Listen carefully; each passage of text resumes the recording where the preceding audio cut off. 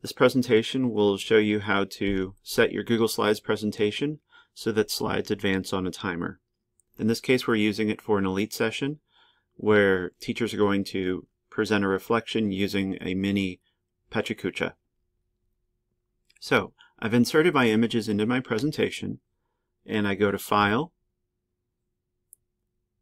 Publish to the Web. I'm going to copy this link, Control-C.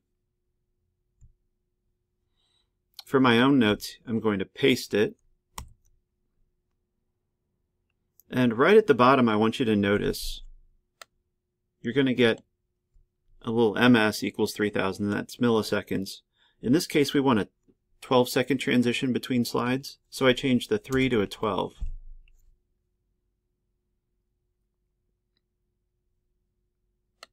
Finally,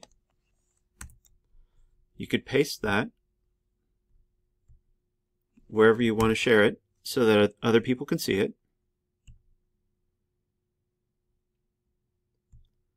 Now when I open this presentation and I begin it,